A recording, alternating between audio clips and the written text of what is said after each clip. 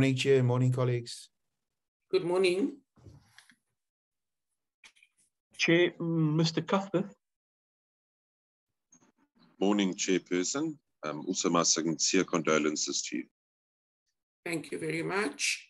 Good morning. Chair, Dr. Tswaku. I'm here, Chair. Good morning, everyone. Thank you. Good morning.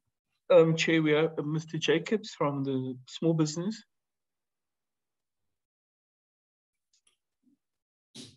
Welcome. Good morning and welcome, Mr. Honorable Jacobs. Chair, we have Mr. McPherson. Thank you, Chair. Good morning. Good morning. Chair, we have Mr. McPherson, Chair. He's on the platform. Chair, Ms. Mutahum, Chair. Good morning, Chair. Good morning, everyone. I'm present. Good morning. Chair, those are all the members we currently have on the platform, Chair. Others may join us. They may have connectivity challenges, Chair. Thank you. Can we have the agenda, please?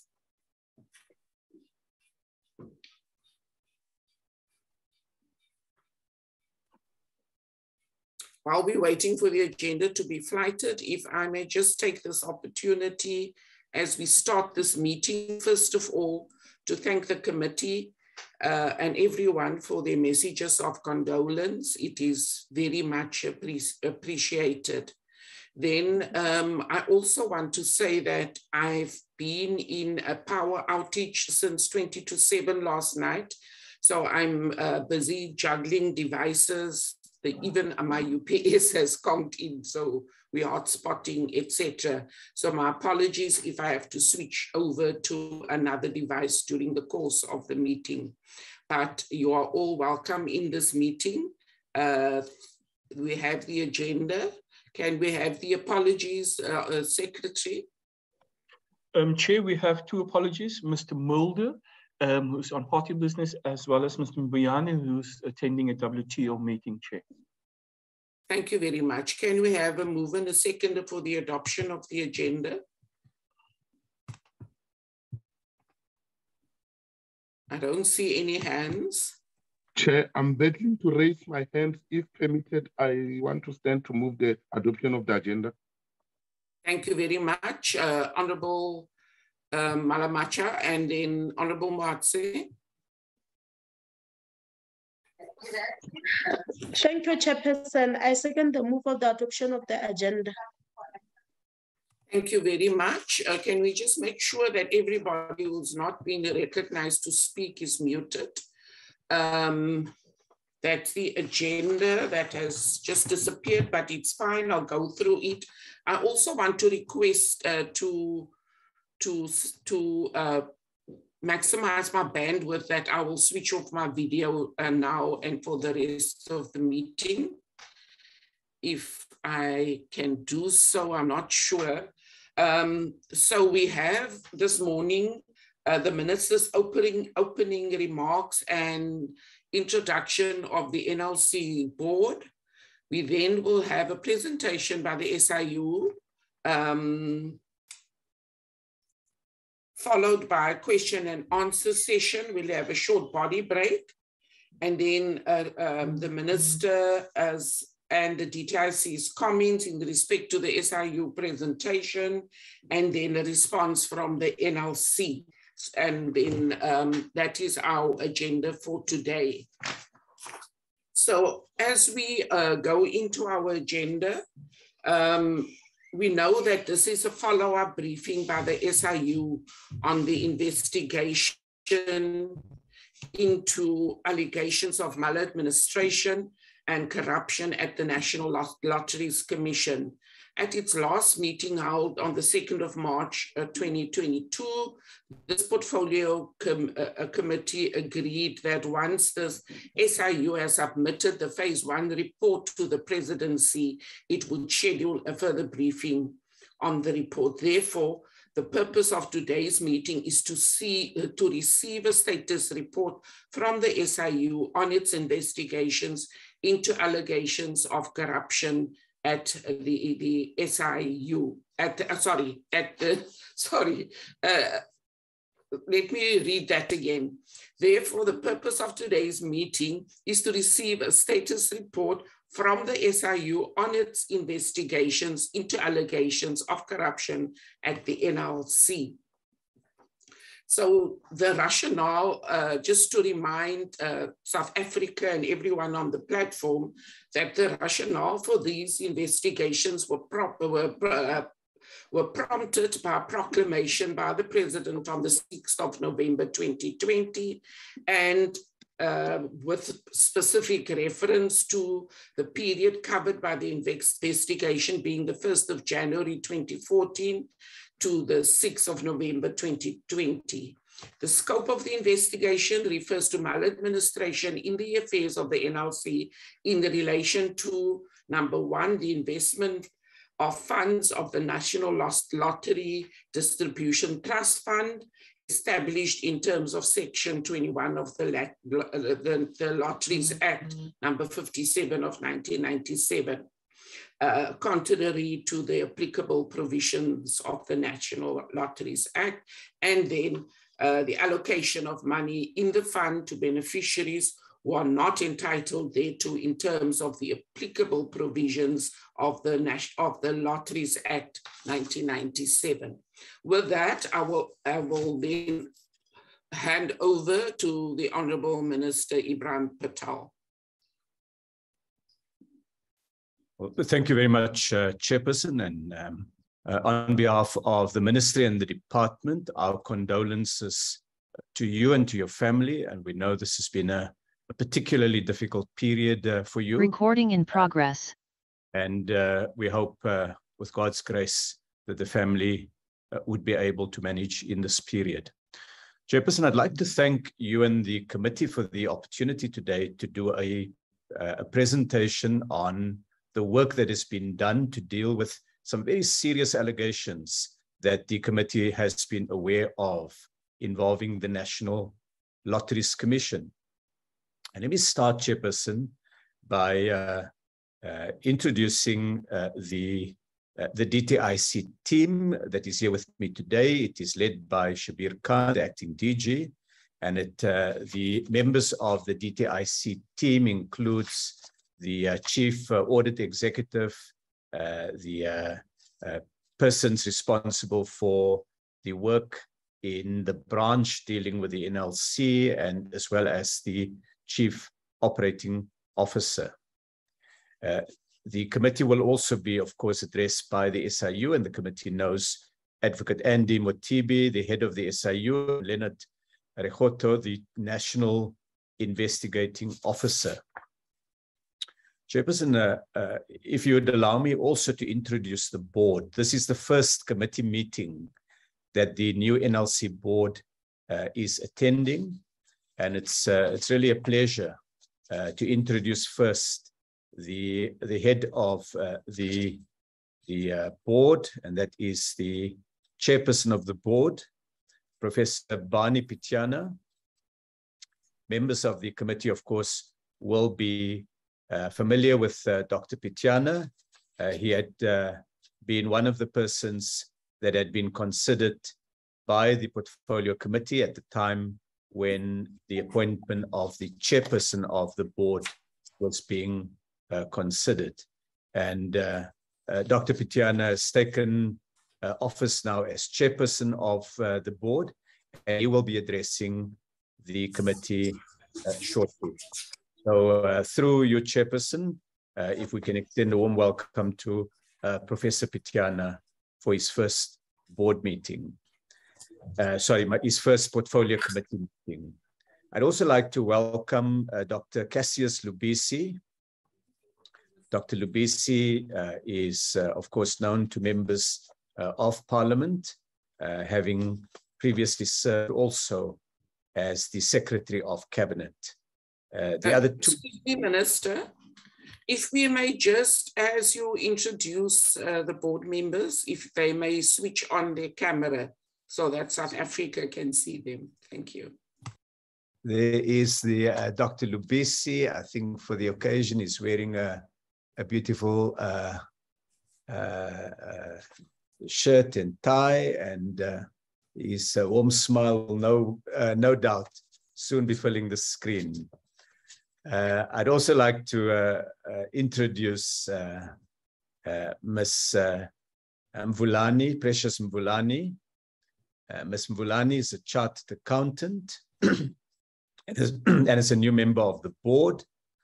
We'll wait for a moment for her camera to be switched on. There we are. Welcome, Ms. Mvulani. And finally, well, not finally, I'd like next to introduce Ms. Beryl Ferguson. There we are. Ms. Ferguson, among many governance responsibilities, has also for a period served in Parliament, and I'm sure that members of Parliament would know her.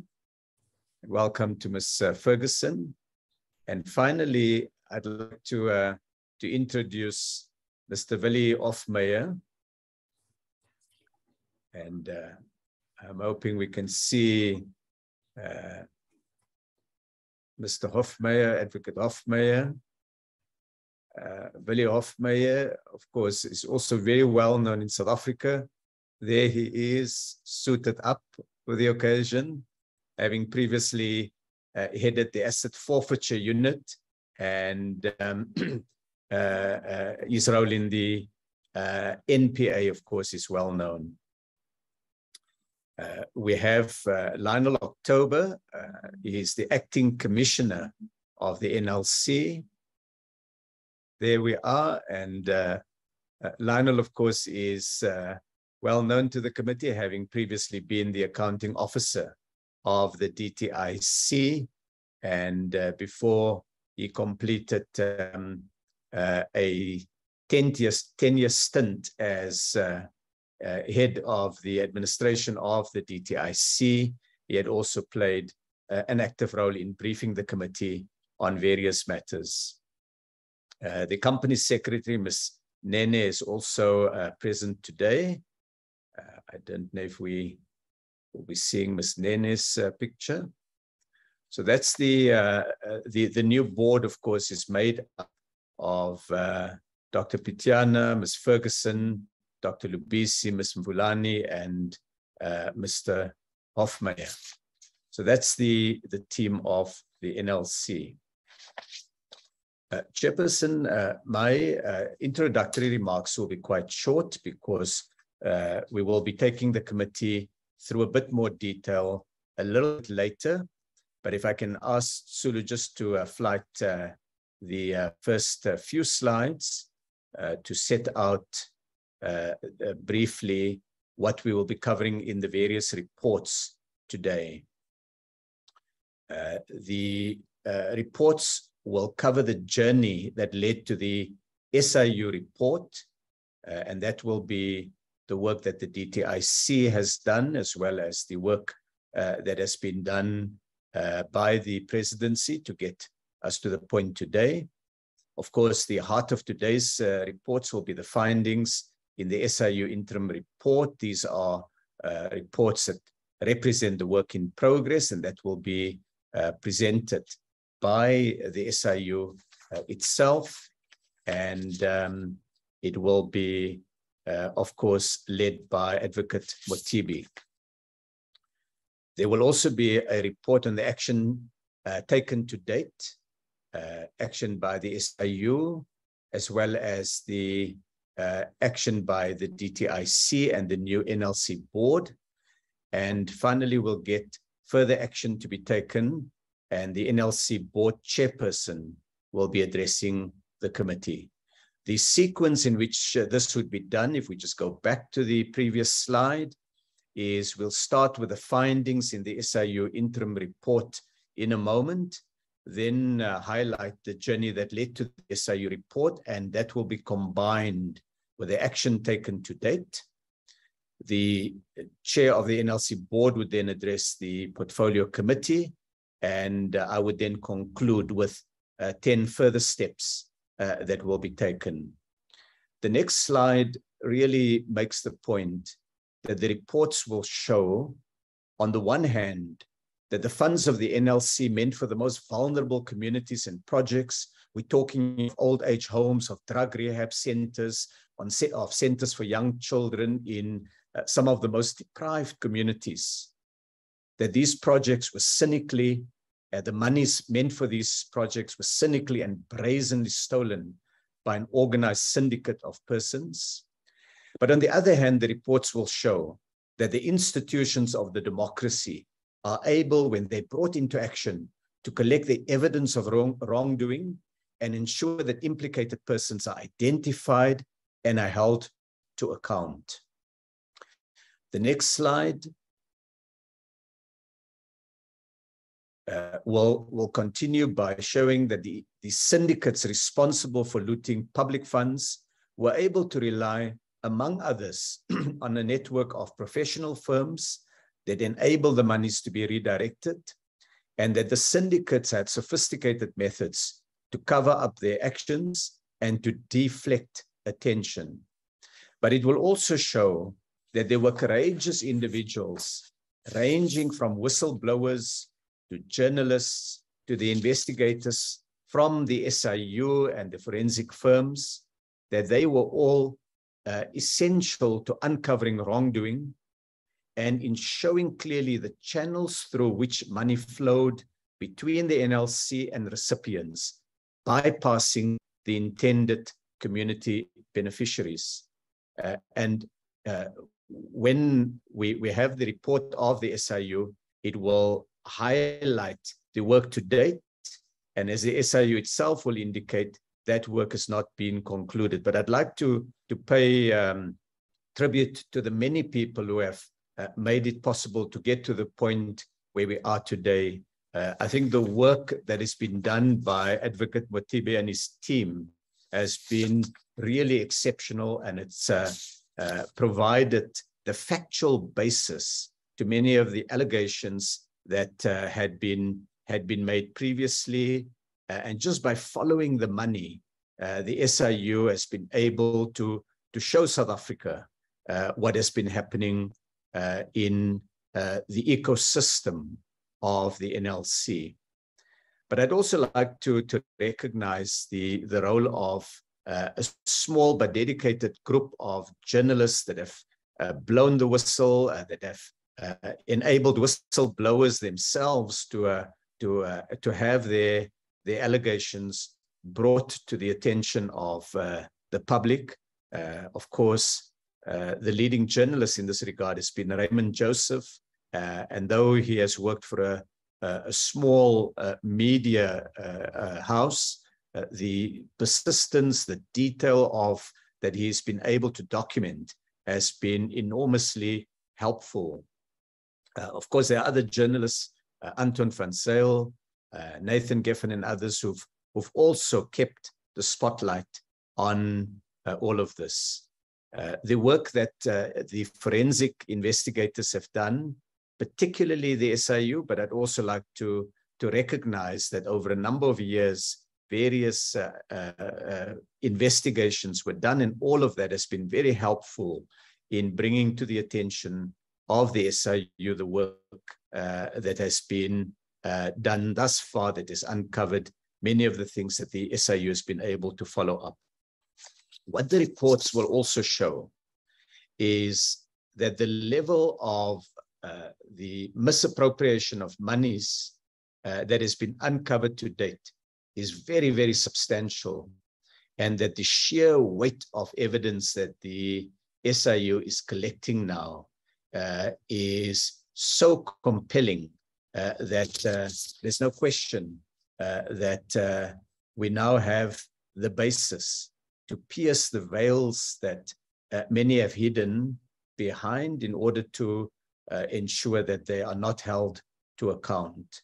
And so really, Chairperson, whilst we've had the mess in the NLC, we also have a new board here, and the board has moved with enormous speed, and particularly in the recent period since the appointment of the board and thereafter the board chairperson, the the wrongdoing in the NLC is now being brought to an end, and South Africans can look forward to ensuring that we are able to celebrate the institutions of the democracy working.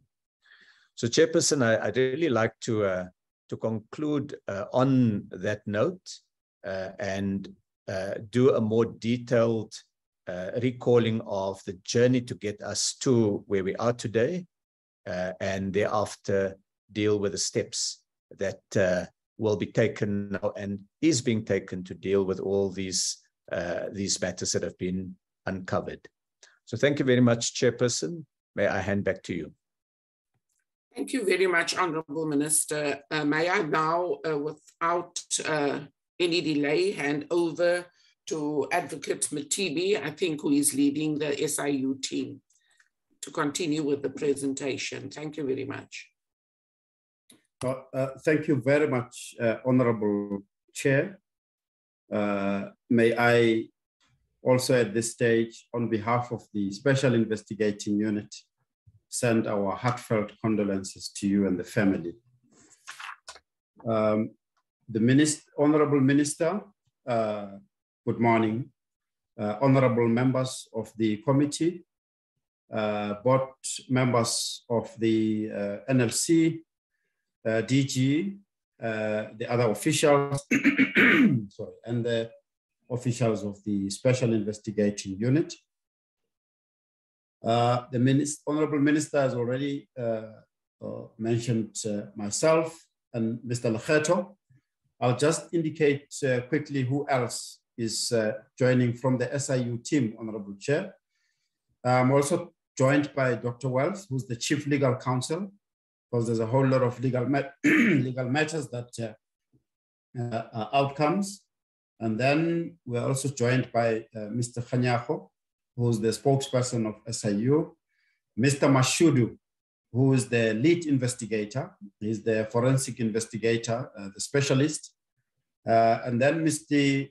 Mataba is the forensic lawyer guiding the investigation towards the legal outcomes.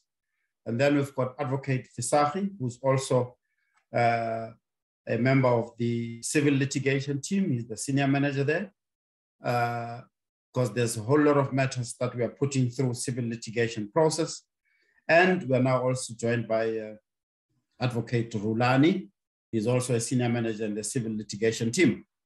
Honorable Chair, without wasting time, we will then proceed with our investigation, our presentation. As the Honorable Minister has said, we are presenting today most of the content that are in the interim report based on phase 1 of our investigation. Mr. Lekgetho, if we can just slide down.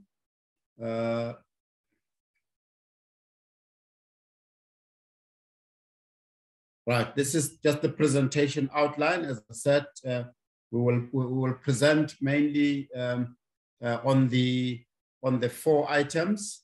I'll not go into detail on the legislative mandate or the operating model. We will go directly into the outcomes and the investigations. If we can go to the slide on outcomes, please. Right, I just want to spend a few minutes on this slide, Honorable Chair and Honorable members. You will see that the investigations have reached several outcomes. And as we presented before to the Honorable Committee, that our investigations and as we gather evidence, and the evidence points to certain outcomes, irregularities, corruption, maladministration, we then produce several outcomes. In the main, we will also indicate that on the left-hand side, there are processes that we are following based on the evidence that we are putting through civil litigation process to recover the monies that the National Lotteries Commission has lost And as we do so, there are various actions that we take towards the civil litigation and recovery. Those are interim measures that we put in place to ensure that when we ultimately get the orders to recover, we've got the monies, to recover, such as freezing of assets and so on. So we will indicate that in the presentation. Another important outcome, Honorable Chair and Honorable Members, is that as we investigate and we pick up that there's misconduct by board members, by the officials, executives, we then bring out the outcomes for disciplinary action to be taken. And we have done that. That will also be reported on. There are various matters that evidence has pointed to the commission of criminal offenses. And by law, we are required, when we pick up evidence pointing to criminal action, to refer that to the National Prosecuting Authority. Again, the presentation will indicate the number of referrals in that regard. There are also other referrals that we will be considering and making. At the extreme right there, although we've got SARS logo there, but it's really just as an example, we deal with other various regulatory bodies where we find that there are infractions relating to income tax. We refer to SARS. In this presentation, as the Minister has indicated, we have also uncovered that there is use or abuse of law firms to siphon the money. So in that regard, we will be referring to the Legal Practice Council, which is the regulatory body for the legal practitioners. Now, at the bottom there, there's a systemic recommendations process that we do. And we'll also cover that at the end of the presentation, in which case where we refer our observations and where is it that we recommend that the system can be improved, be it people, process, systems, policies, and so on, including where our observation inform us where we recommend that the legislation could be reviewed. Thank you, Mr. Lekgetho. You can proceed. This takes us now to the investigations that we have conducted, Honorable Chair. You have already indicated that this is done in terms of that proclamation. I will not repeat that, but suffice to say at this stage, as you can see on the third line, that we commenced with phase one that comprised of allegations, of course, that emanated from the reports that we received, and some of the reports that Honorable Minister has reported to. There was a report that we also looked at that was issued by next year, SAB and T. And at this stage, Honorable Chair and Honorable Members, SIU has completed phase one of the investigation, which comprised of about 12 allegations relating to certain NPOs and NPCs. This investigation has been so intense, massive, and complex in terms of tracing the money, but the investigation will reveal that. We are just indicating there that the amount of money that was involved under investigation in phase one was about 279 million. In slide number 112, we will indicate the exact amount. We say there, of course, that the evidence has indicated that this money was corruptly siphoned out of NLC with the assistance of certain executives and certain board members. And the evidence that we have uncovered will be indicated in the presentation. We have commenced with phase two of the investigation, and that investigation is comprised of about 17 matters. We commenced with that on the 1st of March, and these 17 matters, Honorable Chair and Honorable Members, they increased to about 24 And the increase is really because of continued allegations that we receive from various areas of the society, as the Honorable Minister has said, from members of the public, from media, and we are enjoined to then investigate those matters. And then there will also be phase 3 that will be investigated, which comprised of about 37 matters. We just did not indicate it there, but we will indicate it further on. If you slide down, Mr. Lekgetho. Honorable Chair, you've already covered this points that we were making here, the focus areas of the investigations, which is the investment of funds and how the money was allocated to various NPOs, and of course, evidence pointing that it was siphoned in a corrupt manner to enrich certain officials and certain board members.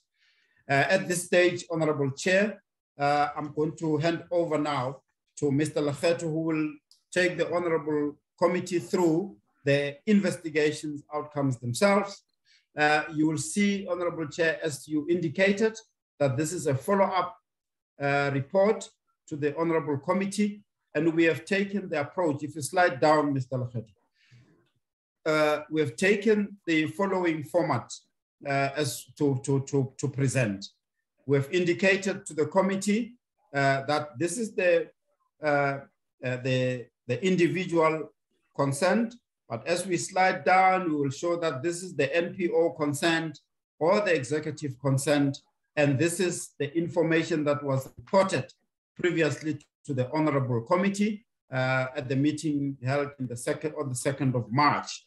And on the right-hand side, we are saying,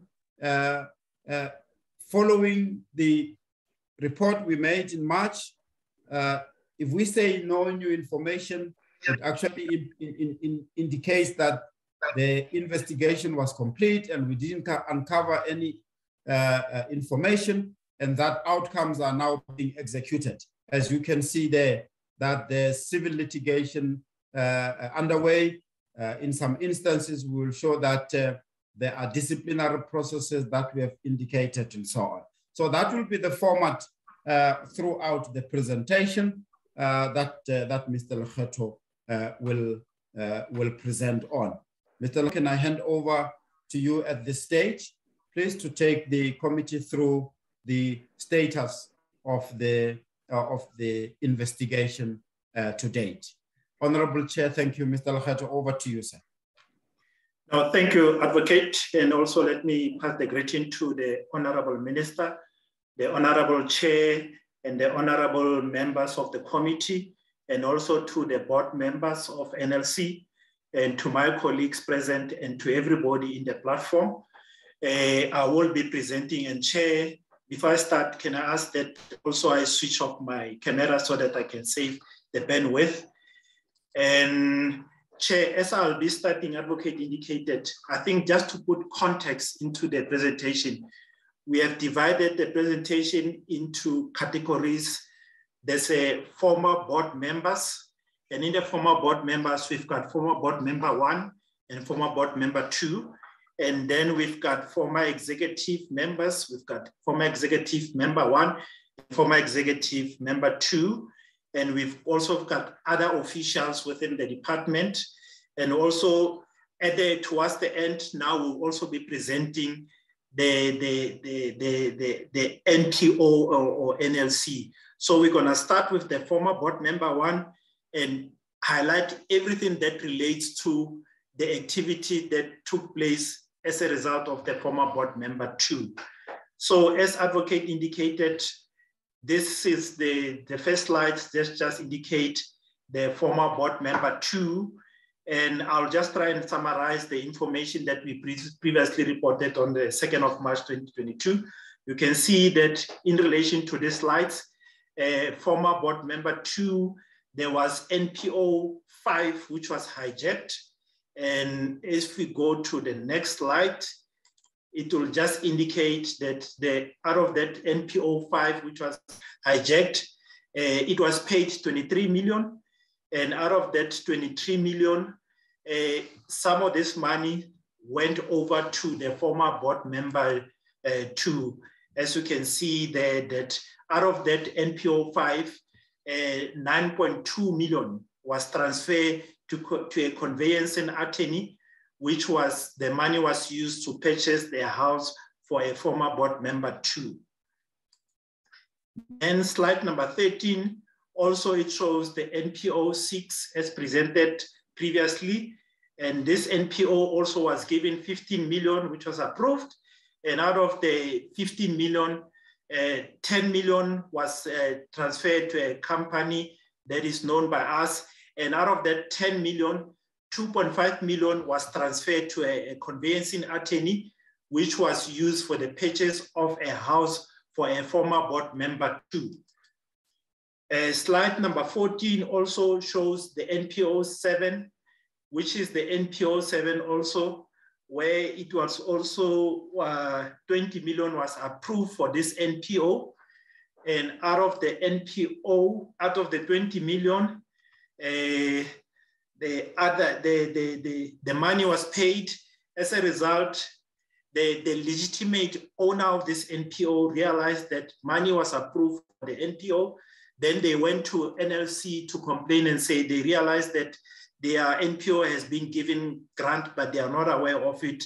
Then as a result, instead of the NLC member, the executive calling the NPO, the people that hijacked the NPO to say they must return the money, the executive, they decided to approve further 7.8 million to this NPO.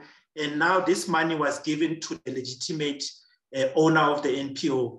The other money which was paid was left to the hijacked officials. And as a result, that money which was given to those NPO, that is 22 million, was used in order to benefit some of the executive of the NLC. Then still on the NPO 16, we can see that the NPO 16 was also given a grant to the tune of 13 million.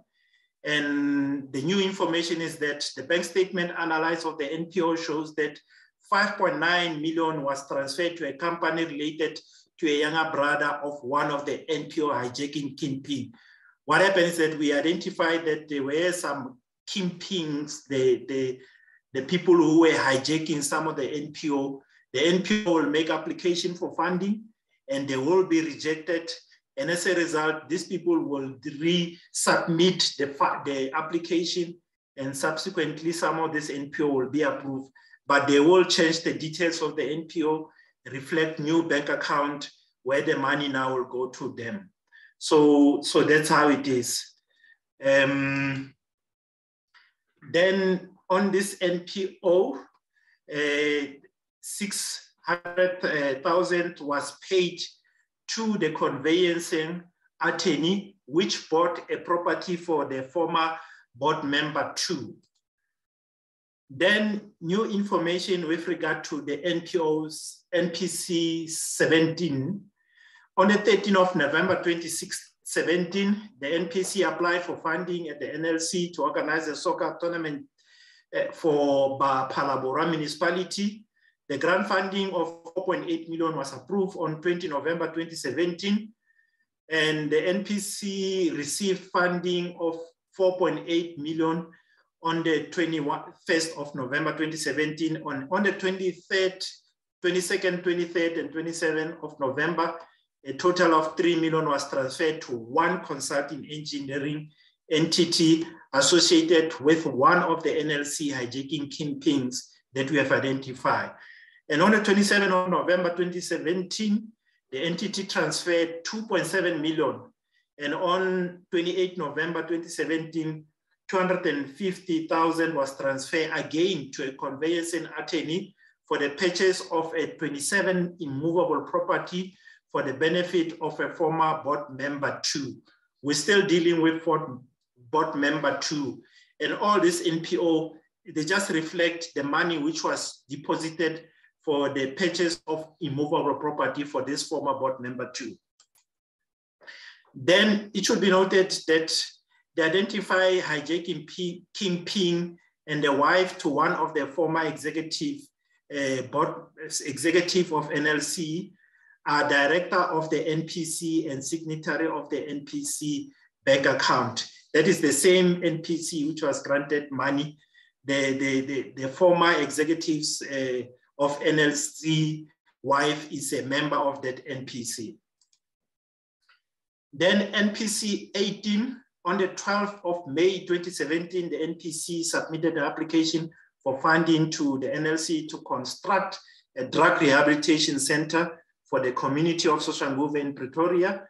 The adjudication committee rejected the application submitted by the NPC as it did not meet the minimum requirements. Then on 14 July 2017, executive of NLC drafted a letter addressed to the chairperson of the NPC, informing the NPC that after careful consideration of their appeal, the adjudication committee decided to reverse the initial decision and approve an amount of 23.8 million, subject to the terms and conditions of the enclosed, the one enclosed in the agreement. Then NLC and the NPC signed addendum C to the grant agreement on 21st May 2019. And in the addendum, an additional amount of 2.9 was allocated to the NPC. This is the very same NPC which was initially rejected. Then the executive wrote to them and say they've reviewed and they are now finding them. NLC paid to the NPC in 3 tranches. That is the money. The first one was 8.7 million. Then the second one was 7.9. Then the last one was 5 million, which was done on the 25th of January 2018. And on the 5th of September 2017, the NPC paid 1 million to an account identified as that of the conveyancing. Remember the conveyancing that we've been talking, money going through for the purchase of the immovable property for board member 2. The SI confirmed that the payment was part of the deposit for the purchase of the property on behalf of a board member 2. Then NPO 19. On the 15th of February 2018, the NPO applied for grant funding to NLC for renovation and refurbishment to Majakane Sports Complex. And on the 22nd of February 2018, application was adjudicated and 15 million was allocated by the adjudication committee. A grant agreement was signed. 5.7 of the payments made to the NPO was paid to an entity linked to NLC senior official. And the entity paid the following amounts to the conveyancing immediately after receiving that 5.7 million from the NPO. And on the 12th of March 2018, an amount of 900,000 was and 1 million was paid, and also 450,000 was also paid to that conveyancing attorney, which was paying for the immovable property of the former board member 2. Then slides number 26, NPO 22. The NPO applied for funding on or around 19 October 2018 based on proactive funding. And the purpose of the application was to offer employment to the local community and training of local farmers. The application was successful. The NPO was granted 13 million.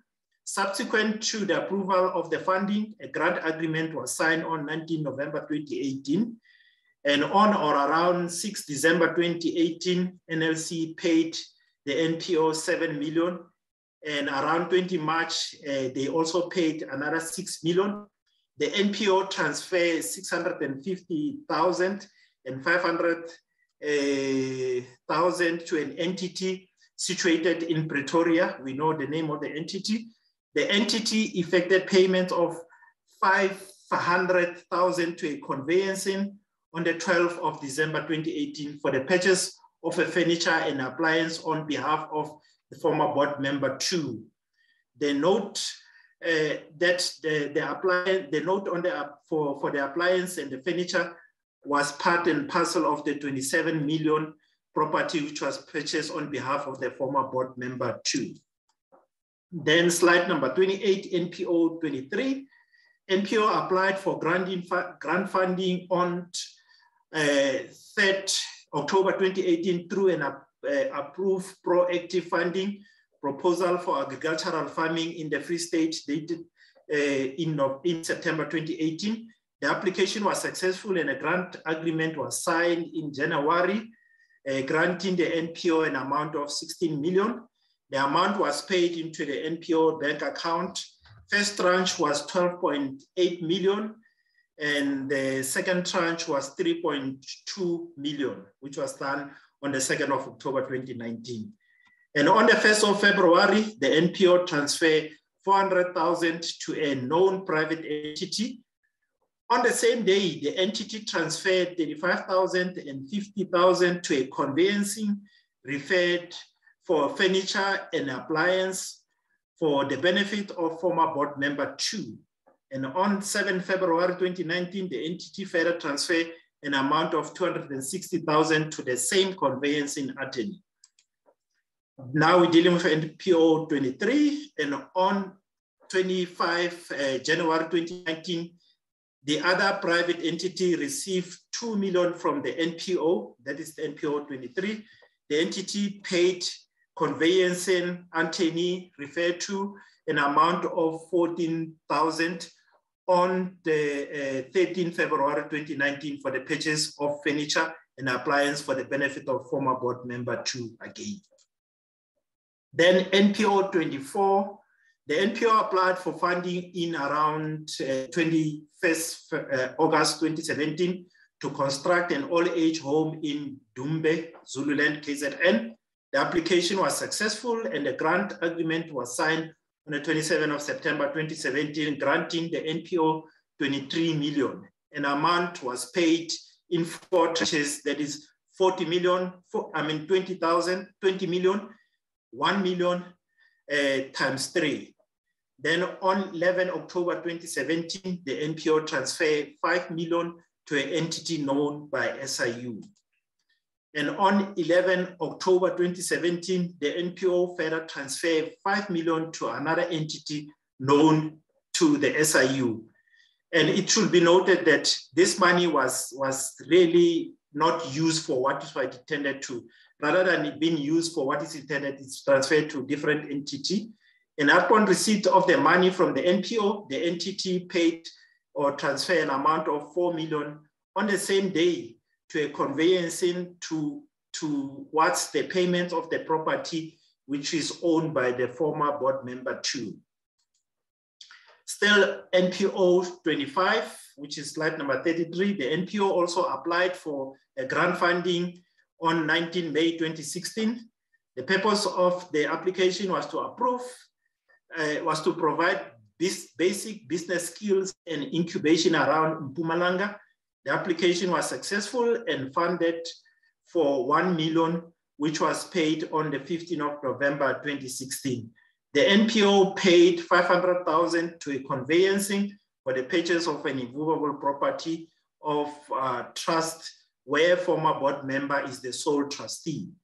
The deal was canceled and the money was transferred to the conveyancing who facilitated the sale of 27 million property on the 2nd of November 2017 on the instruction of former board member 2. An entity owned by one of the hijacking kingpin also paid 470,000 to a conveyancing. Again, the transaction was canceled and the money to the conveyancing who facilitated the sale of the property to the benefit of the former board member 2. So all this shows money being given to the NPO, and after being given to the NPO, it's either the money is transferred to an entity and the entity transferred the money to the conveyancing attorney for the purchase of the immovable property for the former board member 2. Then the NPC 7, The NPC 7 also applied for grant funding to NLC, and the application was rejected due to non-submission of mandatory documents such as business and project plans. On 15 June 2016, the NPC submitted an appeal, and it was determined that the documents were indeed received, but were not scanned as they were not labeled properly. And on 23rd August 2016, the application submitted for re-evaluation, and it was discovered that the NPC did not submit progress report for other project funded by NLC, which was done previously. The NPC again submitted an appeal as they alleged that the report was submitted. And on 19 October 2017, a review committee comprising of former board member 2 accepted the appeal, and 5 million grant funding was granted to the NPC. And on 26 October 2017, a grant funding agreement was signed. And on 9 and 11 November 2017, the NPC transferred 1 million and 1.5 million respectively to an entity that has the same directors and bank signatory as that of the NPC. Then on November 2017, the entity and another 350,000 and 300,000 respectively to another entity associated to one of the hijacking kingpins. And still in November, the entity in turn transferred 300,000 and 100,000 and another 100,000 respectively to a conveyancing attorney for the purchase of the property on behalf of former board member 2. Then what happened after we have investigated, we launched an application whereby a preservation order and review application was done. And on the 15th of June, 2022, the SIU obtained a preservation order to preserve the property registered under Vutanda Investment Pty Ltd, where Professor Nevutanda is the sole director. Civil litigation is in the process is underway to review and set aside the grant funding contract of all the NPOs and the NPC that contributed towards the sale of the property purchase for the benefits of Prof. We are mentioning it, Chair, because this information is part and parcel of it's in the public domain because we have done the application. That's why it's been mentioned. Now, still on former board member 2, a vehicle 1 was purchased on behalf of the former board member 2. The SIU has identified that during the period August 2016, the former board member 2 purchased a Rolls-Royce using fund from the NLC. An invoice dated 31 August 2016 indicated that 6.3 million was invoiced to the former board member 2 for the above mentioned vehicles. Notification of payments indicating the origin of the payments made for the purchase of the vehicle. The notification is tabled in the next slide. You can see here, Chair, that this is the notification which was made that on 18 April 2016, the recipient was Daytona Pty Ltd, an amount of 1 million was paid. Then 6 May, another 1 million was paid. 10 August 2016, another 1 million was paid. And 1st September 2016, another 574,000 was paid. And 6 September, another 5 million was paid to this Daytona company for the purchase of the Rolls-Royce for the former board member 2. And as indicated in the table in the previous slide, payments for the former board member 2 Rolls-Royce were received from entity that has been contracted by NPOs and also received granting from NLC. A property purchase using the NLC fund, the NPO 15. Then here, Chair, we are dealing with the NLC senior executive member. The NPO received a grant funding of 28 million for the construction of Vafumadi Secondary School in Limpopo.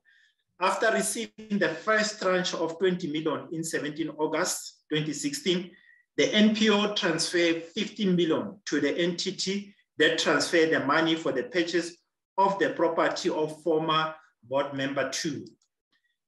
Then on 31 October 2016, the entity transferred 1 million to the conveyancing, and the purpose of the payment was for the purchase of a property on behalf of the family trust. NLC senior official has been identified as a trustee of this trust at the time when the property was purchased. Then the NPO 5 was hijacked, and that the individual that apply for the grant funding are not the legitimate members of the NPO, that is NPO 5. And on 16 October 2017, the NPO received 20 million grant funding from NLC. And on the following day, that is 17 August 2017, the NPO transferred 5 million to an entity linked to the hijackers. Then the entity transferred 2.2 million to the conveyancing attorney on 19 October 2017 for the purchase of immovable property on behalf of the trust for the NLC senior executive member. During the period in question, the brother and the wife of one senior executive or official were trustee of the trust. Then on the senior exec, as presented previously, the senior executive of NLC was involved in a number of business activity. Then 2 disciplinary referrals were submitted to NLC, and the NPA referrals were done. A pension of the former senior executive has been preserved based on some of the money that he has received from the NPO and NPC that received granting from NLC. Then, as presented previously, you can see that these are some of the company that receive money from the NPO that receive granting from NLC, and those company paid money to one of the trusts that is related to one of the senior executive of NLC. These are the amount that has been deposited into the account of the trust that is owned by the NLC executive. Then also from the trust that is owned by the executive of NLC, the money moved from the trust fund and it went to the private account of the senior executive of NLC. And these are some of the money that we managed to trace coming from the trust that is owned by the executive of NLC. That you can see that there's 240,000, there's 1.2 million, and there's a money that was used to purchase the restaurant, and there's also money which was deposited into different accounts and also to another different companies. Then we can see that the money in the next slide, let's go to the next slide. You can see that these are the money that has been also transferred into the senior executive of NLC. And all this money are coming from coming from the NPO and NPC that receive money from NLC. And the total money there is 34.8 million at the bottom.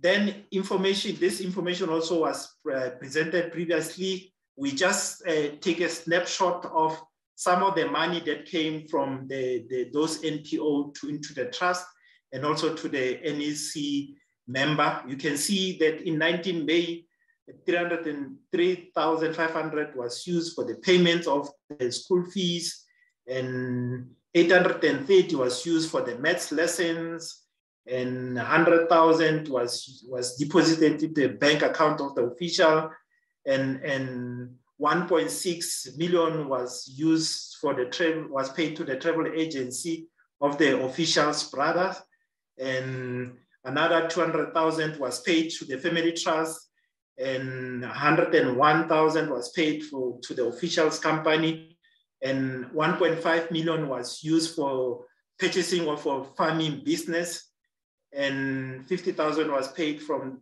the officials' family trust. This is how the money flow from the NPO, then to the family trust. From the family trust, then it goes to the members of the executive of NLC's private bank account. Then settlement of vehicles used in the NLC funds. NPO 14 submitted application for grant funding to the NLC, and NPO 14 was hijacked by several members known to SIU, and they submitted an application for granting on the 5th of September 2017, and the NLC granted NPO 14 a funding of 23 million. Then it should be noted that the hijacked applied for grant funding of 20 million, but NLC approved further funding and allocated to the NPO 23 million. And on 23rd October 2017, the NLC paid that 20 million to the NPO. And on 14 February, 1 million was paid. And also on March, another million was paid to the NPO. And the last million was paid on the 13th of March to the same NPO. And NLC later paid an additional 3.8 million to the same NPO that is hijacked. Remember, this NPO applied for 20 million, NLC approved 23 million, and on top of that, NLC paid another 3.8 million on top of that.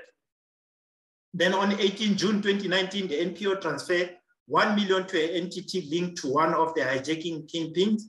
And on the same day, 330,000 was paid from the above mentioned entity to BMW Financial Service towards a balloon payment for a vehicle purchase by the senior executive of NLC.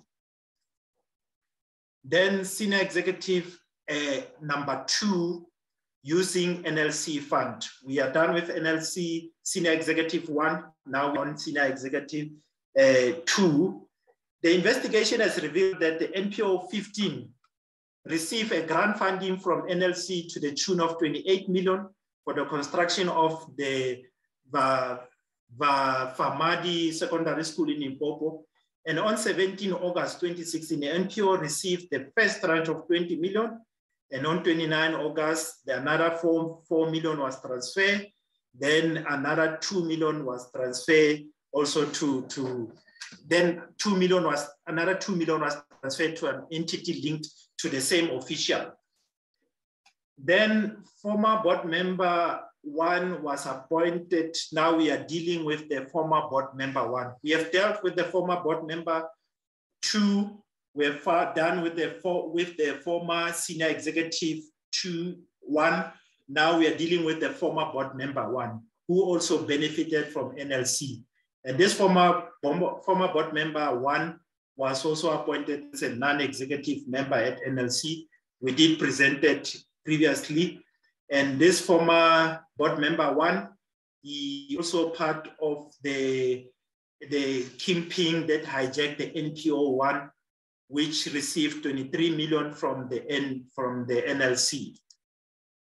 And this former board member 1 also, he received another 5 million of the 23 million, which was given of the money which was given to the NPO 1. Then, as we go on, we can see that the very same former board member 1, with regard to the NPO 2, he received close to 7.5 million out of the NPO 2 that received money from NLC. Then the very same board member 1, also he received 7.5 million out of the NPC 1, which also received money from the NLC. So this is the information that has been presented previously. I'm just trying to summarize. Then the 3.4 million was transferred into bank account of the company owned by the brother of the senior official of NLC. And on the following day, the same company transferred 1 million to the former board member one's bank account. The construction of the drug rehabilitation was still ongoing when the SIU visited the center in November 2021. But by that time, the money has already been depleted. Then still on the former board member one, the former board member one also received money which was given to the NPO3. And it has been determined that NPO3 received a grant funding to the tune of 8.8 million in 2015. Then out of that 8 million, 2 million was paid, 5.4 million, which was paid to the former board member 2, was paid into the personal bank account of the former board member 1, meaning that former board member 1 also purchased a house with using the money which was received by the NPO from NLC. Then during the 2015 and 2018, NPO 4 received 3 NLC grants to the value of 6.4 million, and NPO 4 transferred the 1.4 million to one known company, and on April, the known company transferred 1.9 million to one former board member's personal bond account also. So this slide 64 depicts summary of the NPO where board members and executive were involved. You can see the NPC 1, 7.5 million grant funding was received. Then we've got NPO 3, where 8 million grant was given.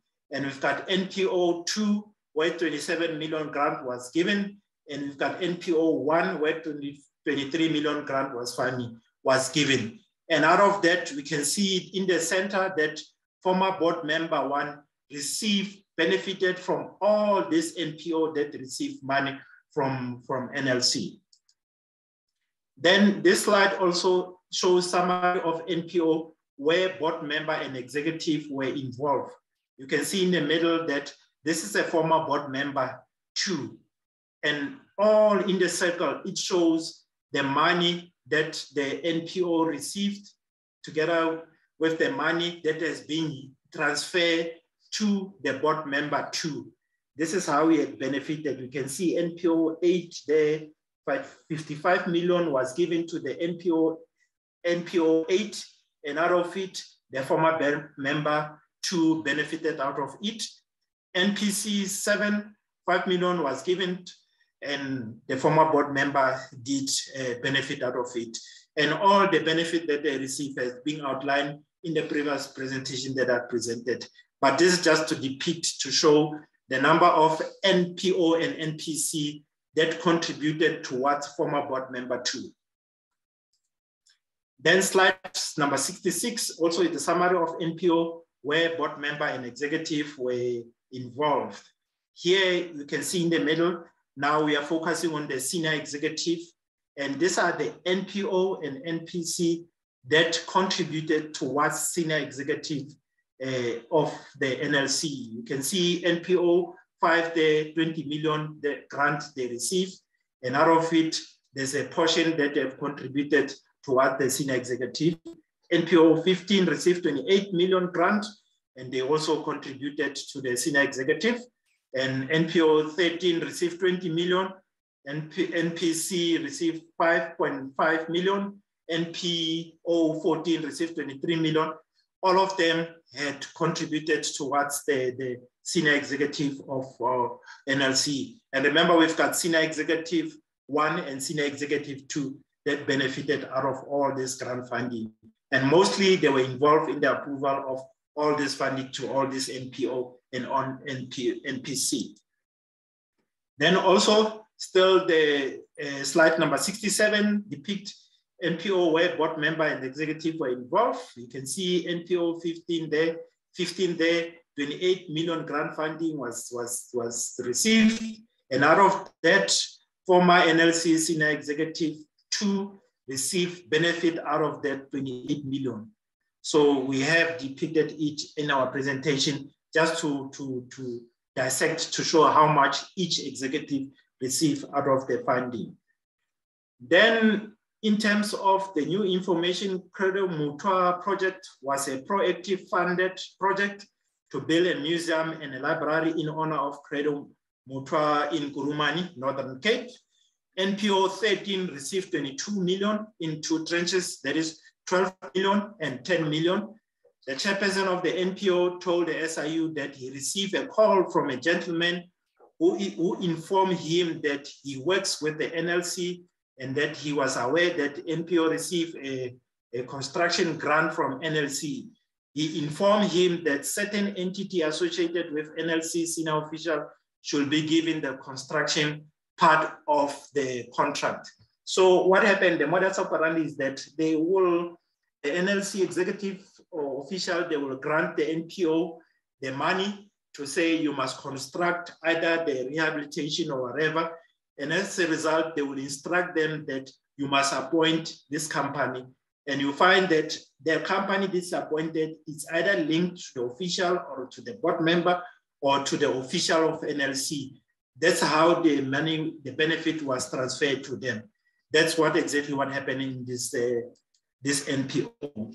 Then the chairperson of the NPO is from the area where the NLC official come from. The SIU identified that the NPO paid an amount of 1.5 million to a construction company responsible for building the house of the NLC official in Pretoria. Criminal referrals has been submitted to NPA and civil process to recover the property is underway. The official resigned before the SIU could submit the disciplinary referrals to NLC. But as indicated here, as much as the official resigned, we did submit the criminal referrals to NPA, and we will be recovering all the money that this official received. Then purchase of a property, ERF 1194 Peach Street. On 5th September 2017, NPO 7 submitted application for grant funding to NLC for the purpose of construction of an all-age home facility in Muila village in Limpopo. The NLC approved the application for the grant funding to the amount of 22.5 million. Then on 13 October 2017, that is 8 days after receiving payments from NLC, the NPO transferred 3.3 million to a known entity. The hijacking pin has been identified as the sole director of the said entity that received 3.3 million. And on 23 October 2017, the entity transferred 830,000 in 2 tranches to a conveyancing for the purchase of a property on behalf of the hijacking kingpin. And on 20 October 2017, 300,000 were transferred from the entity to the conveyancing administrators of estate. The transfer went towards the purchase of another property on behalf of the kingpin. The purchase price for the property was 980,000. And NPO 15 applied for the funding from NLC on July 2016 for an amount of 25 million. The grant was for the construction of the school in Mashau village in Limpopo. And on 17 August 2016, NLC paid an amount of 25 million to their account. And on 23 August, the NPO 15 transferred 15 million to a known private company in two tranches, which is 14 million and 1 million. You can see that the money is transferred to a private company and is not used for the construction of a school. Then the NPO, as indicated, NPO 1, the money was transferred.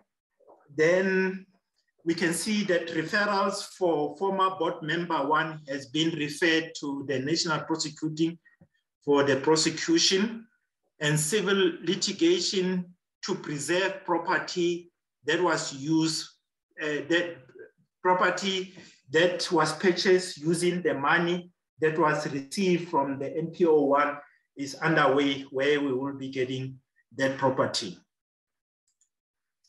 And also here, this is the all information that we presented based on the financial investigation regarding the NPO1. Then here we can see that in October 2017, NPO transfer amount of 5 million to an attorney for the purchase of the property, which is owned by the former NLC board member 1. So, and almost 5.4 million was paid from different companies that received money from the NPO, including the NPO1.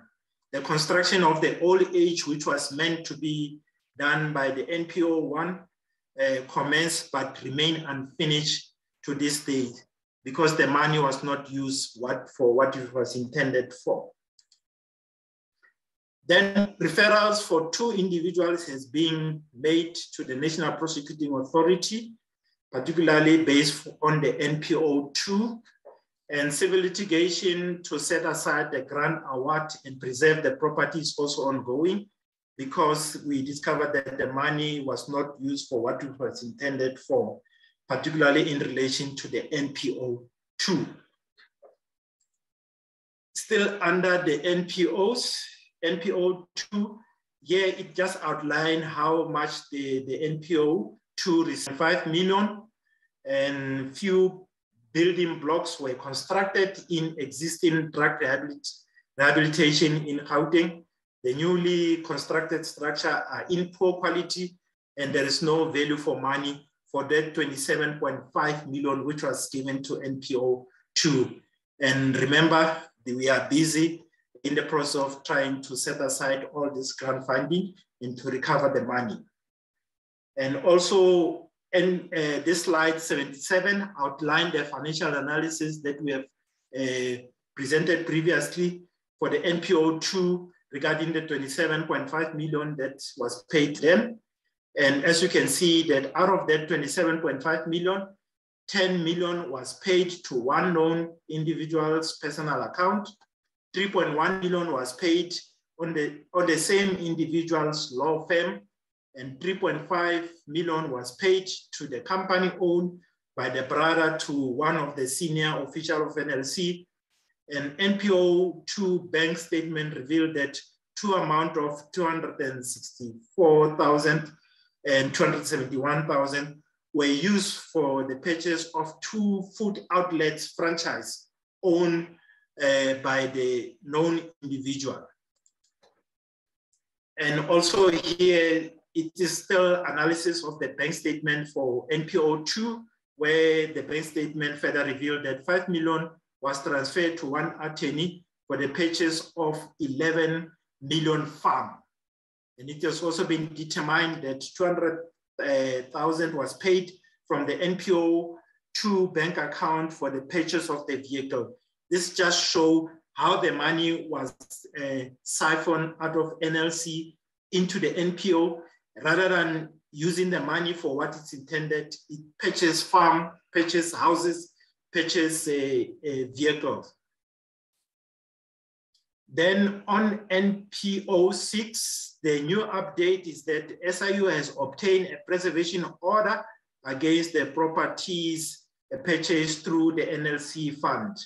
An application is being drafted to review and set aside the grant funding contract for the money which has been paid to NPO6. We can see that the application was close to 15 million, which was approved, and the money was misused. The project only started when NLC grant funding of further 4.2 million was paid to the NPO. The first 15 million was never used. They only started using the money for a project when NLC approved another 4.2 million. NPO 6 still ongoing on. Between 7 April and 2018 and 23 July 2018, a total amount of 110,000 was paid for car repairs and deposit for a vehicle on behalf of an individual known to the SIU. And on March 2018, the same individual purchased a vehicle to the value of 205,000 using the fund received from NLC. 58,000 was paid for a center known to the SIU on 30 March 2018. That is the money out of the NPO 6. 635,000 was paid to a businessman known to the SIU, and 2.2 million was paid to service a loan that the member had, and 182,000 was paid to the personal bank account of an individual mentioned above, and 2.1 million was paid to the entity other bank account held at a known bank institution, and 806,000 was used to purchase an IT software. Then on the NPO 8, the new information is that referrals is to be submitted to the National Prosecuting, or referral is to be submitted to the National Prosecuting Authority. That is a criminal referral in relation to NPO 8, and civil litigation to recover the 10 million that was freely given to the company linked to the NLC official and the house bought using the NLC funds by NPO chairperson is also underway. This is NPO 8, which we presented previously. We can see that they received a funding to the tune of 55.2 million.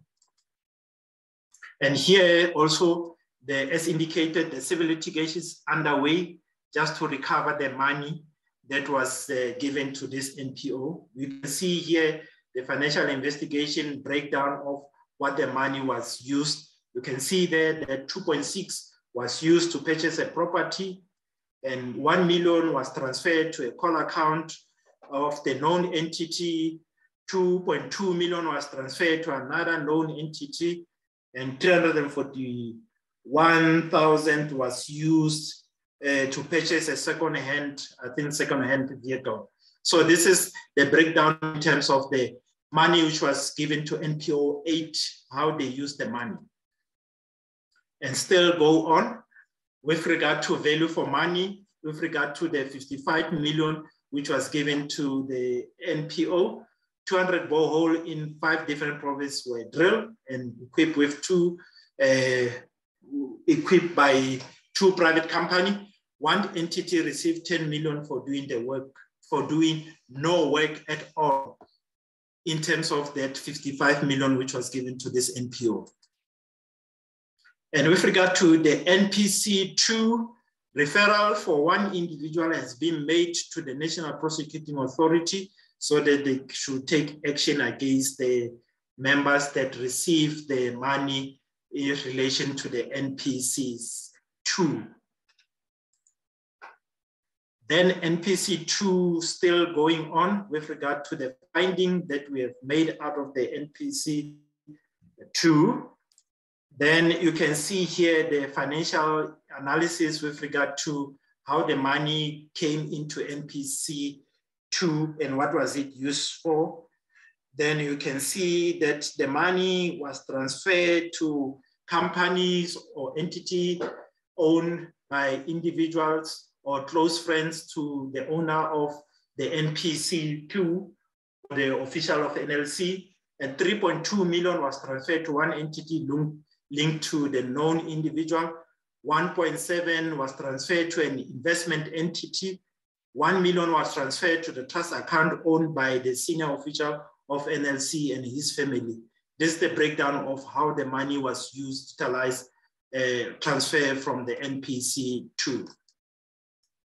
This is just still carrying on with regard to the breakdown as to how the money was transferred from the NPC. You can see here the big one, 1.5 million, was transferred to the senior official of NLC family company, and 500,000 went to the company of the wife of the senior official of NLC.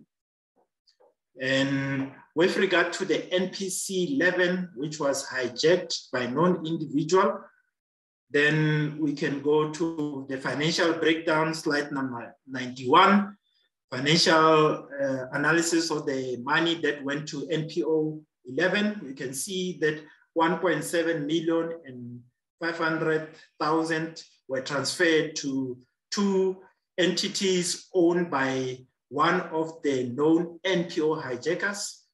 1.6 million were transferred to one of the NPO hijacking key role player and close ally to the senior official of NLC. The entire amount was ultimately transferred to the entity linked to the family of the senior official of NLC. The entire grant was embezzled and no work was done at all with regard to the NPO 11. Then NPO 5, we can see that we have made disciplinary referrals for NLC senior official, was submitted to NLC for receiving a kickbacks in a form of a property. The official resigned before the disciplinary hearing could take place. There you can see how the money went through the NPO. They applied for a fund, for a grant, and they were approved 23 million. And financial analysis of the grant, you can see there that in October 2017, amount totaling 11.7 million were transferred to from NPO's bank account to a business account of private company. And between 19 and 27 October, the owner of the private company to transfer an amount of 9.2 million to a bank account of a conveyancing attorney for the purchase of the 27 million immovable property benefit from NLC former board member 2. The old age home construction that was started remained unfinished to this day, whereas the money was paid to this NPO. And NPO 7, you can see also there that they also applied for grant funding. As indicated previously, they were granted 20 million. And as a result, you can see that the legitimate member of the NPO became aware that NLC paid a grant to the value of 22 million. Then they approached NLC. Then NLC had a meeting with the legitimate member of the NPO and the hijackers. As a result, instead of an NLC executive to inform the hijackers to return the money, they further approved further funding to the NPO to say, here's another money, keep quiet, leave these people to go around with the 22 million that we have given to them. And they were quite aware that this 22 million was hijacked, the NPO was hijacked. So they didn't do anything out of it. They decided to approve further funding to this same NPO. And this is just to outline how the money was embezzled out of that 22 million. Then NPO 13, we can see that referrals for 4 individuals has been made to the National Prosecuting Authority for criminal referrals so that they must take action against that official, and civil litigation to set aside and to recover the money is underway with regard to NPO 13. And you can see that NPO 13 received 20.1 million in 2 tranches, that is 10 million and 10.1 million. And you can see that the company appointed for the construction of the NPO 13, that is for the museum. The construction company was owned by cousin of one senior NLC official, and the engineering company was owned by the brother of the senior NLC official, and company B was owned by the wife of the senior official, and the biggest chunk of the grant went to the above mentioned company. But it just showed that, as indicated, that they will grant the the fund to the NPO. As a result, they will instruct the NPO that you must appoint this construction company, you must appoint this engineering company, and you must appoint this other company. As a result, the money comes back to the official, but using this very same company that they've instructed that those NPO to utilize. So it's still carry on with regard to the NPO 13, with regard to the breakdown of the money. You see here, value for money, the project was completed, but the building structure does not correlate with the money paid to the NPO 13 by NLC. The SIU is in the process of acquiring service of a quantity surveyor to determine the value for money, to look at the money that is being paid in relation to the structure to see whether is there a correlation.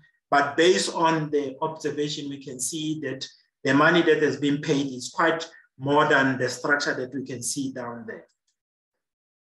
Then with regard to NPO 14, also referral to NPA, National Prosecuting Authority is to be submitted by the 30th of October, and civil litigation to set aside the grant is also underway, whereby we will be getting the money, the 23 million that is being awarded to the NPO 14.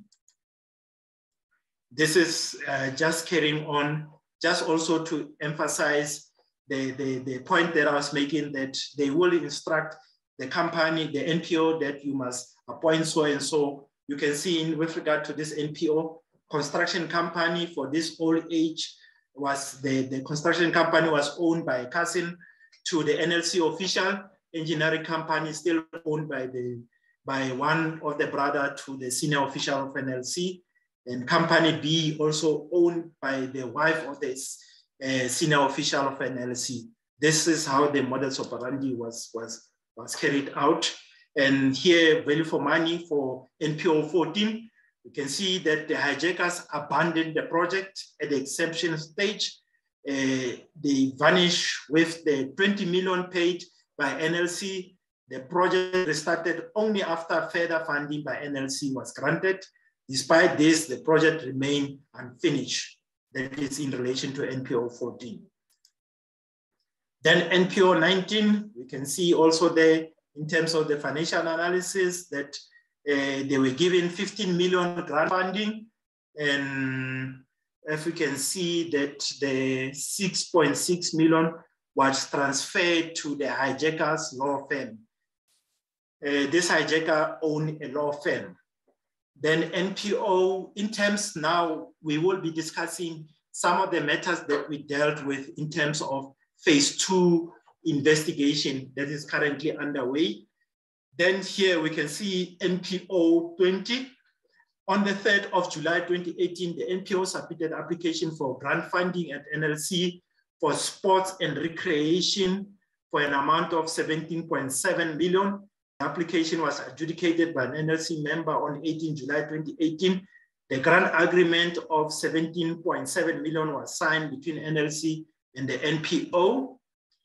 Then the SIU interviewed one member of the NPO appearing in the application form. The member indicated that he was never involved in any non-profit activity of the said NPO or any other NPO. He further indicated that he gave one of the hijacking kingpin his identity document. The kingpin informed him that he will assist in finding a job for him. He was not aware that his identity document was used in an application submitted to the NLC for funding. The NLC paid the NPO in 2 tranches, that is 14.2 million, and then the second and the other second tranche was also paid on the 13th of January 2019. NPO 21, the NPO was granted funding by NLC to host a diamond and Doreen festivals, which was an annual event in Kimberley that took place in April 2017. The festival showcased local arts, talent, and skills and promote local product in Solplaatje community. Solplaatje municipality went out on a tender for service provider for the Diamond Doreen Festival. The SIU has interviewed a representative of Solplaatje municipality who indicated that the municipality has no relation with the NPO and that the festival was owned and funded by the municipality. An analysis bank statement of the NPO indicated that the grant funding received from the NLC was transferred to individual or entity as follows. Entity owned by the hijacking kingpin, you can see that 678,000 was paid to them. And also entity owned by the hijacking pin, again, further 520,520,000 was paid. And the trust affiliated to the NLC senior official, 500,000. NPO 15 received 19,000. And a wife to the NLC official received 40,000. Service provider hired by the municipality to host the event, they only received 1,000. Then NPC4, it was established that in March 2011, the NPC4 was established. The purpose of the NPC was to impact skills in the following, that is music, business, video, film production, dance, and overall business of radio. And in April 2013, the NPC submitted the application for grant funding for arts, culture, and national heritage for an amount of 18.6 million. The purpose of the application was to assist youth, especially the unemployed ones in poor and rural area of the country, to impact skill on music, business, video, and film and production, dance, and overall business in the radio. Then on November 2018, Distribution Agency Committee issued the special instruction or condition where the applicant were invited to do presentation on the project.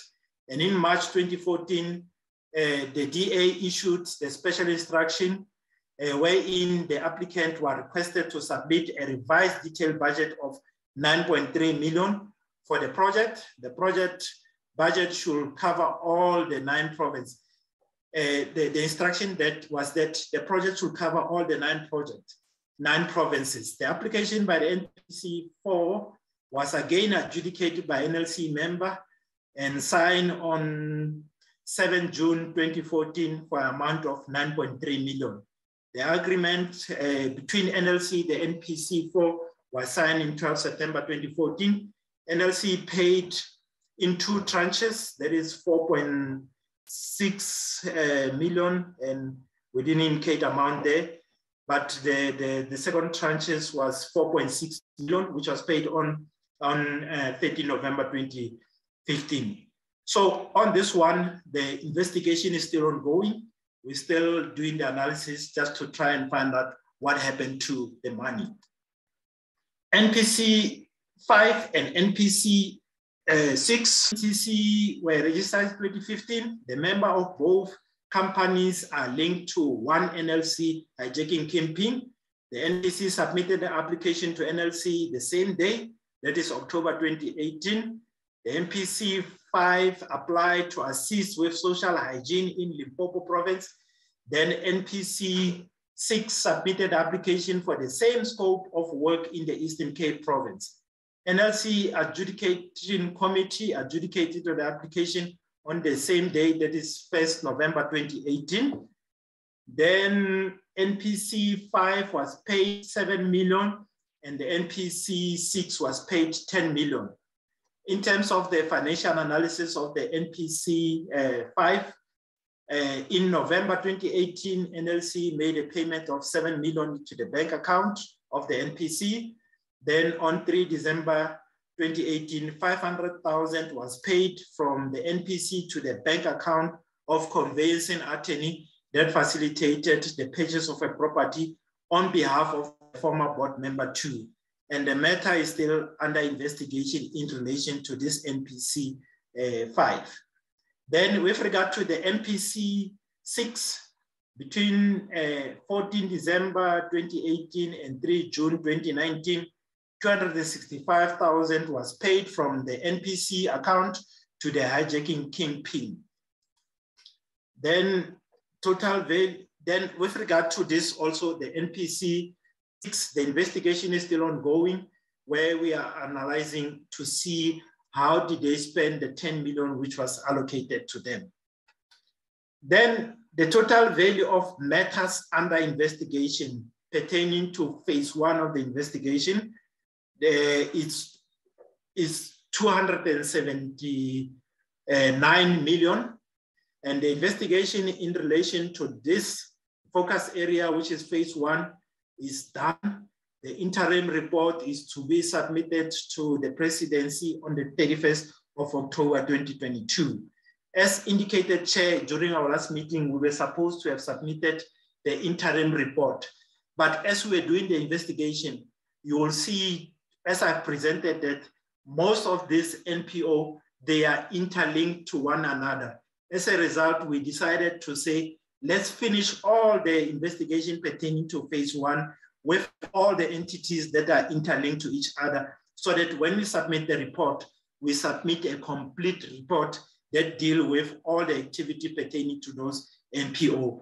As a result, we can indicate now that phase 1 is done, and currently the report is underway. We are reviewing it, whereby we anticipate that by the 31st of October, it will be submitted to the president. And with regard to phase 2, as indicated, the value of matters pertaining to phase 2 is 246 million. And here we anticipate that the investigation will be finalized by the 31st of March 2023. And with regard to phase 3, the value of matters for phase 3 is 905 million, of which this phase will only start on the 1st of April. But currently, we're still receiving some of the allegations that are coming in. And as indicated, there are close to 30-something matters that relates to phase 3. And when we equate all the amount, we can see that the total amount to over 1.4 billion of investigation of all the matters, the NPO that receive money from the NLC. So the investigation is ongoing with regard to ongoing with regard to all those matters. Phase 1 is done. Phase 2 is underway. We'll be finalizing it on the 31st of March 2023. Then with regard to the outcome, Chair, we have referred for disciplinary action. I've mentioned some of this matter through when we're busy presenting pertaining to some of those matters. But you can see there that a disciplinary referral letter was dated 13 August, was submitted to the Minister of Trade and Industry for former board member 1. By that time, former board member 1 was still a board member, but based on the strength of evidence against him, the former board member tendered his resignation before disciplinary hearing can be effected. Then SIU also submitted disciplinary referral letter to NLC dated 27 August 2021 against one NLC senior official, that is an executive. Disciplinary hearing was conducted on the 17th of January 2022. This senior official was acquitted on the initial charge. Then the SIU resubmitted further DC referral, and he was subsequently charged and he resigned before the hearing could take place. This one is in relation to one senior executive. And also number 3, SIU was in the process of submitting disciplinary referrals to the NLC board against the former one senior executive, that is senior executive number 2, but the executive tendered a resignation with immediate effect immediately after the SIU called the executive for questioning. Then SIU referred evidence pointing to the commission of criminal offense to the National Prosecuting Authority in relation for 13 individuals. We can see there that there's a former board member. With regard to NPO, there are 2 individuals, NPO 13, 4 individuals, NPO 15, there are 4 individuals, former NLC executive 2, and also to the MPC 2, there's 1 individual that we have referred to NPA. And other criminal referrals are also under review by legals, where we will be referring some of those to the NPA. And with regard to preservation order, as indicated, on the 15th of June 2022, SIU obtained a preservation order to preserve the property registered under a Vutanda investment, where Professor Vutanda is the sole director.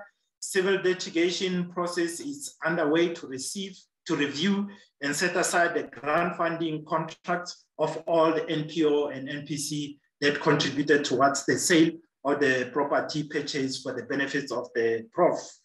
Then I added this one. It's highlighted in red because it's another information that we've added when we have already submitted the presentation. In Ngaba Yokulinda, two others. That's the case number there. And on the 9th of February 2022, preservation order was granted. And on the 3rd of June 2022, reconsideration application judgment was reserved with regard to this matter.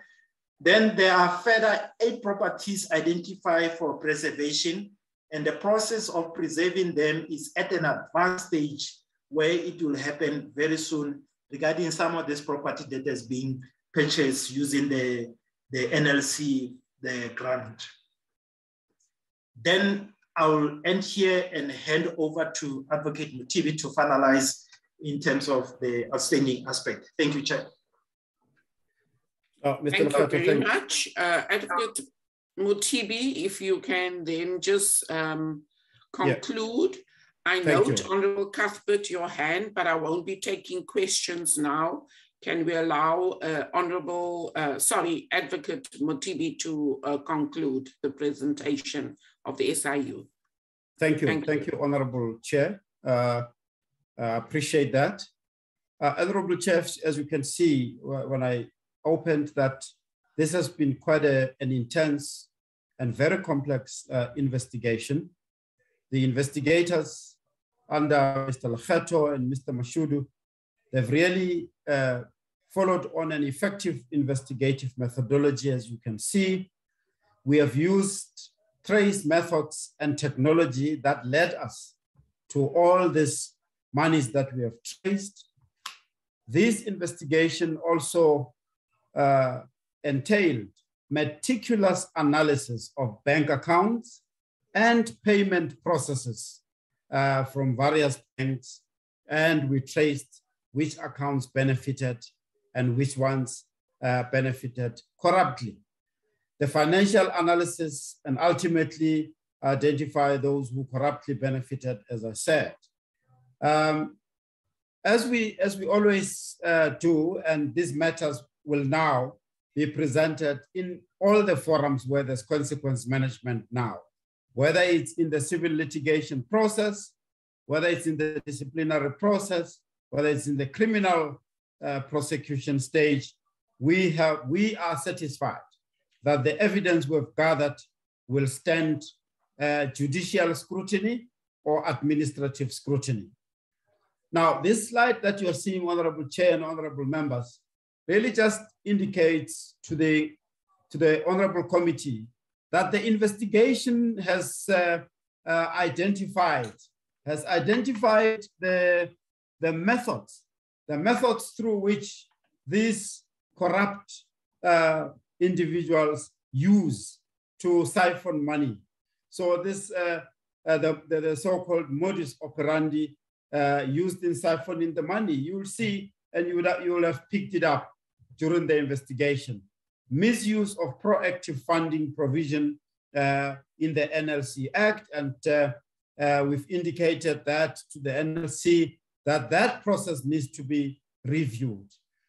We have also identified this inadequate project management, lack of monitoring and evaluation of those projects to ensure that they achieve the intended objective. We've also picked up collusion between NLC officials and NPOs and NPCs, collusion between some board members and NPOs and NPCs. There is just general abuse of NPOs and NPCs, including hijackings thereof. Honorable Chair, we've also identified that there's probably ineffective or actually absence of auditing of this project. And of course, just general maladministration in the approval of grants. And of course, also the use of trust and family members to defraud the NLC. As you would have seen, there's also abuse of firms of attorneys for this purpose. We will be interacting with the Legal Practice Council, as I mentioned when we started. As the Honorable Minister indicated, you can see that this is an organized syndicate meant to really siphon money from NLC. There's also a widespread misrepresentation amounting to fraud. And in that case, we identify it and we refer to criminal prosecution. The Honorable Ministers indicated that this is the time now to pierce the veil and go in to ensure that those who are responsible are held to account. The next slide indicates, as I said, that there are several recommendations that we will do to NLC so that the system can be improved. This is really just the summary of some of those. As we indicated, the process of dealing with proactive funding, we have really indicated that it needs to be reviewed so that the risks in there should be eliminated. All current proactive funding projects should be captured in the grant management system so that the system is designed in a manner that is unable at the moment. The system does not detect different applications for grant funding. We have then recommended the issue around integrated system. The next slide, please. Right. There's also just an observation, which is the recommendation that the NLC system should be linked to the Department of Social Development, which is the authority dealing with NPOs and NPCs.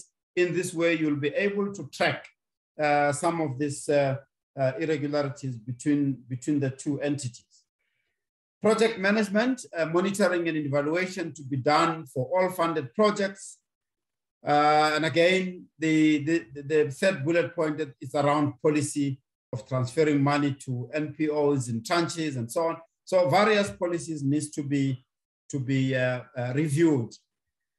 We're also saying lifestyle audits to be conducted in the institution, and this would be a proactive measure to ensure that we detect some of these possible irregularities or possible instances where there would have been corruption and so on. The issue around segregation of duties, this is some of the recommendations we have made, because you will see that the abuse of the process just suggests that there are no checkpoints in terms of where approvals are made and no effective segregation of duties. Again, as we said, the public benefit tracking. This is non-existent at the moment, where projects are just left not concluded, but the money has been paid. And in that way, the public that these funds are meant for do not get the benefit. Honorable Chair, that's the end of the presentation. We really thank the Honorable Committee for the opportunity. We are available now to take any questions that the Honorable Committee members may have. Thank you very much, Advocate Mutibi, for the good work you have done so far, and we note the extensive work that is still left before this task is completed. But we ask you not to tire. The race must be run to the end in the interest of South Africans. Before we hand over to the Minister, I want to indicate to the Portfolio Committee that we will move the question sessions to the end.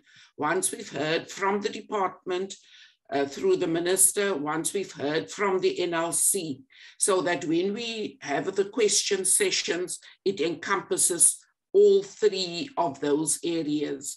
So at this stage, we want to pause and resume. We're having a tea break now, or body break, and we'll resume our meeting at let's make it at 11:15.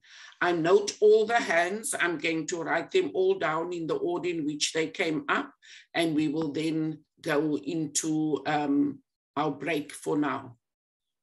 Thank you very much.